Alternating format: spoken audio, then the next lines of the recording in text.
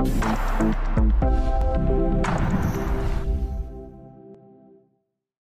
everyone, I'm back with another video, and in today's video we have an Acer laptop. This is an Acer Predator Helios Neo 16. The exact model is an N22Q22.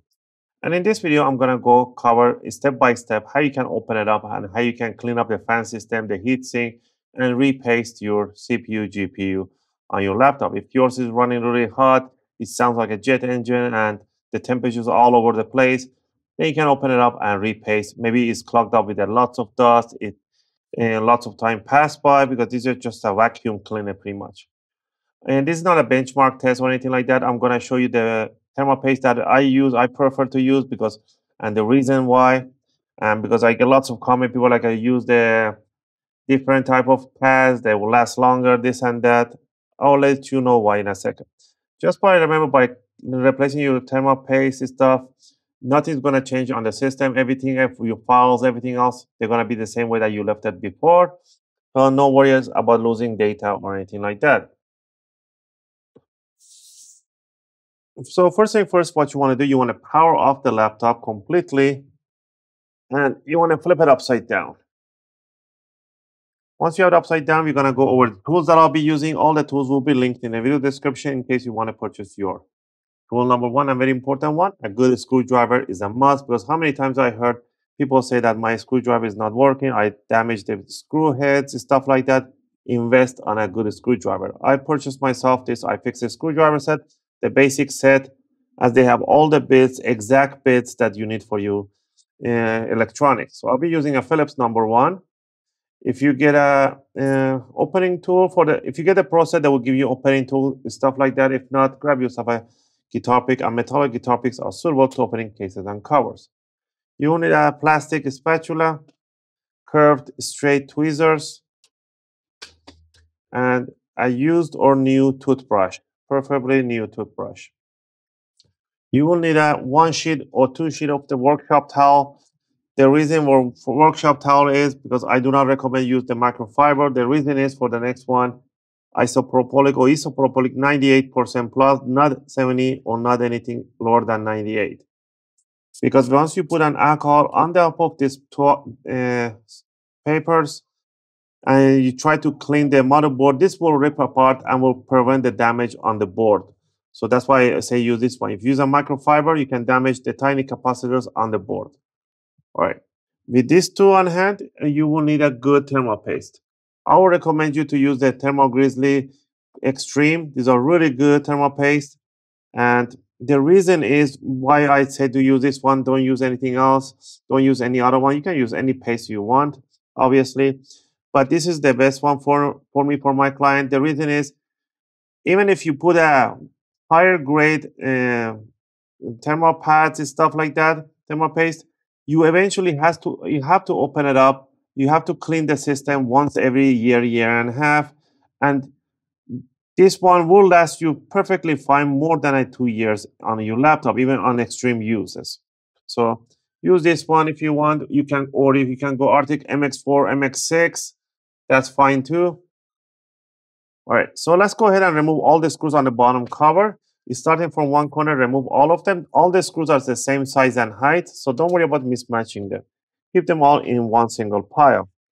Also, if you guys find my videos helpful and helping you guys out, you can support the channel by clicking the like and subscribe. I will greatly appreciate it. It helps and motivates me to make more videos, take requests, and answer your questions in the comment area. Appreciate that.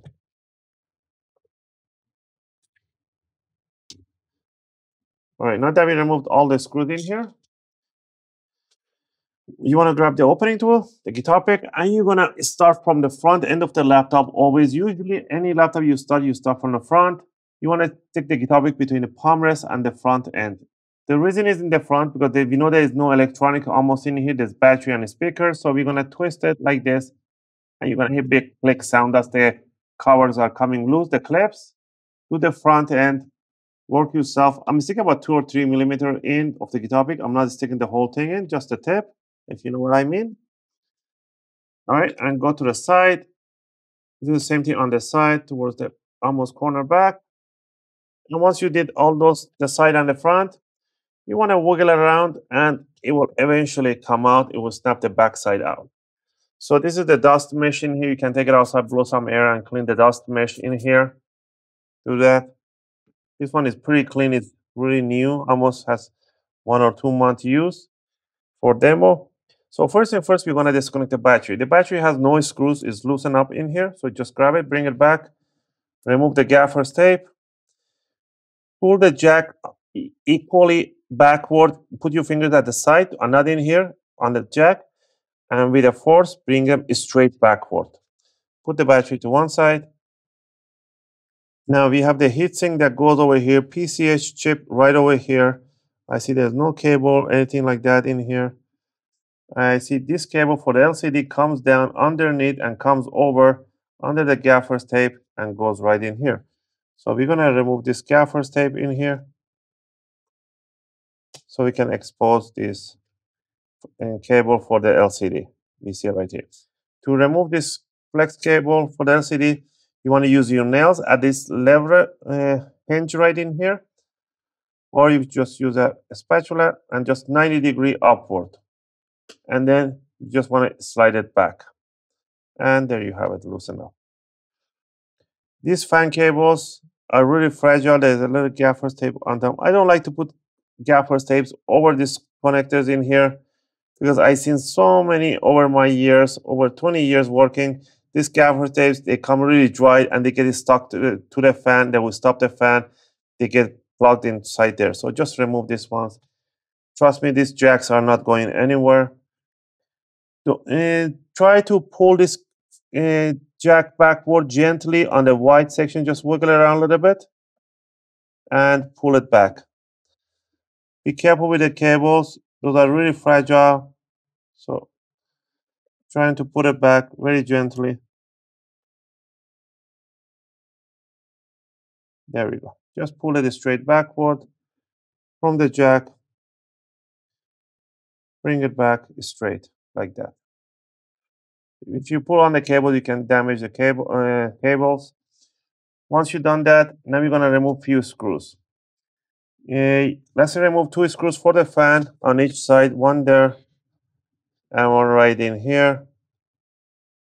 Grab the fan, bring it up, clean it with a toothbrush and blow some air. If you just want to do fan cleaning, do it without removing the heatsink. This is how you do it. Just remove the fans. You don't need to then remove this flex cable if you just want to clean the fan system.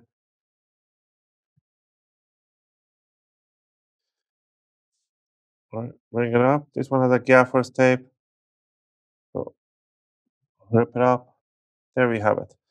Now, if you want to go inside the paste and remove the pads and paste, remove all the screws that you see. One screw over the PCA chip and the rest of the screws over the heat sinks. These screws have a spring and they have a little C-lock on them that will prevent the screw coming out entirely.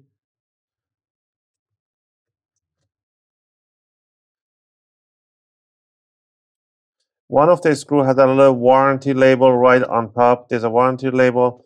If you do not want to remove this warranty label, damage it, just put an alcohol right on top of this thing and just peel it up with an alcohol without damaging it. There's a trick for everything. You can use a spatula to pull it up.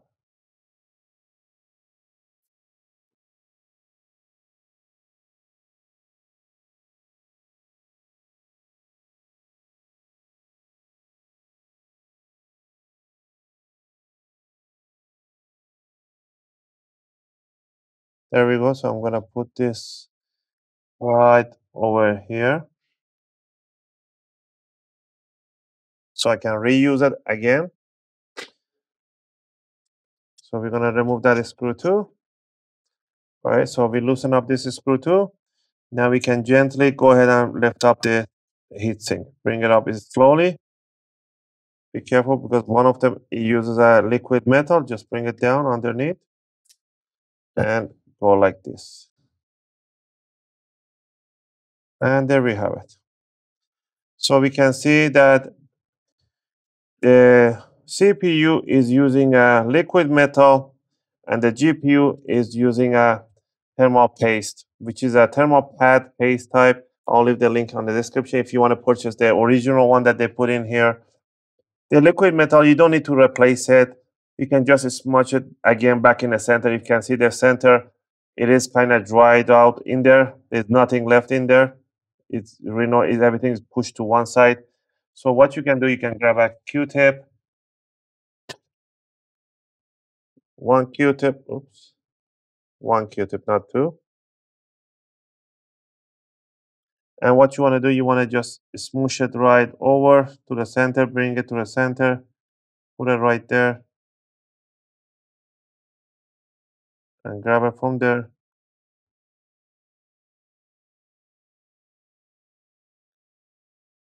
As long as you move a little bit towards the front,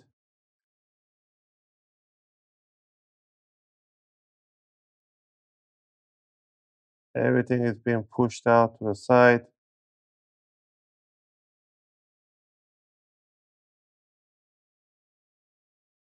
There we go. Once you put a little bit of the drops in the middle, it's going to spread again easily, right? So down here, we can see the thermal paste in there. These are thermal putty. You don't need to replace your thermal putties, but if you do want to replace thermal putties, you can just add thermal putties over. They get squished all over the place, and they are not conductive. So it's good to have a thermal putty on the board. It's not bad. So to clean up the low thermal paste, grab a little of the workshop towel, spread it with an alcohol nicely, fair amount. And then what you want to do, you want to swipe over this crystal die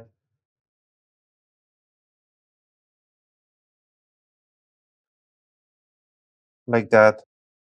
And you want to flip it inside out. And you want to clean up this heatsink.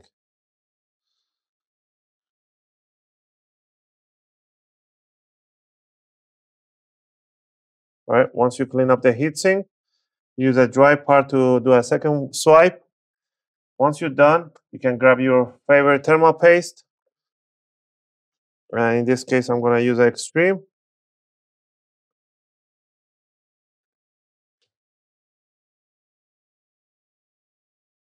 Just a little bit. You don't need to put too much.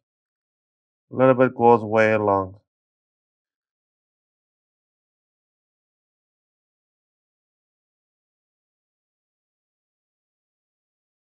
There we go.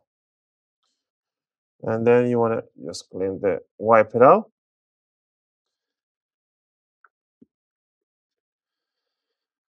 Again, the thermal putties, we don't replace them until like 6-7 years down the road. So the thermal putties don't get affected that much. So, but if you do want to replace them with a good thermal putty, I'll leave the link in the video description. You can go ahead and replace them. And the thermal pad on a PCS chip is a 0.5 millimeter thermal pad. All right. Now, once you're done with this, you want to flip the heatsink away from the computer first. And then you want to bring it up straight because you want to drip that liquid metal over. And then you want to bring it down gently. Don't be too rough with it. Bring it down and set it down where it's supposed to sit, right there. Once it's down, now you're going to start putting the screw. There's a number 1, 2, 3, 4. As long as you cross screw them, you're fine. You don't have to go with the numbers, but make sure you cross screw them always. All right. So there's that over there. And this one here. That one, grab the tiny flathead screw. And this is for the PCS chip.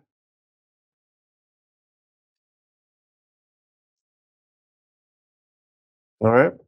We're going to grab this warranty label and we are going to put it over this screw. We're going to grab the fan, put the fan right in here. Grab the jack, make sure the jack is sitting right in front of it. Just stick it right into the connector. Grab the other one, put it right there. Slide in the jack inside the connector. There we go. Again, if you want to hold it there, you want to be like a really fussy about it, put the gaffer's tape on top like that. Grab the flex cable for the LCD, bring it down in 45-degree angle inside the connector, and then lock it down. Put the gaffer tapes over this.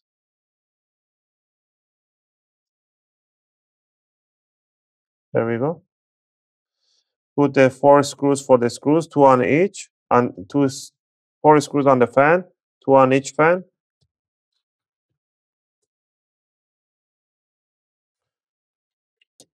I will power it on at the end of the video so you guys can see it. All right, once you have that one in, make sure everything is in place nicely. Grab the battery that you removed. Align the jack first in front of the connector and push it in evenly. Always push it in evenly.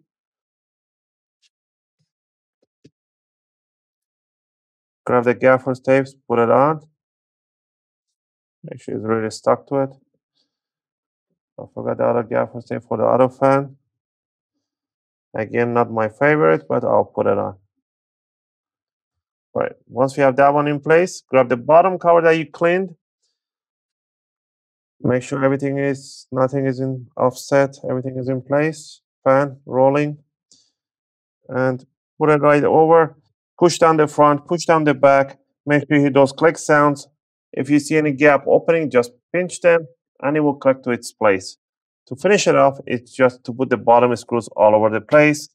And that should cover up today's video. Again, I hope this video helped you guys to do your own service for your Acer Predator Helios Neo 16 model. As always, I hope you guys like this video. If you have any question or requests, feel free to leave them in a video comment. I'll try to answer them as soon as I can. As always, thanks for watching, and I'll see you guys in my next video.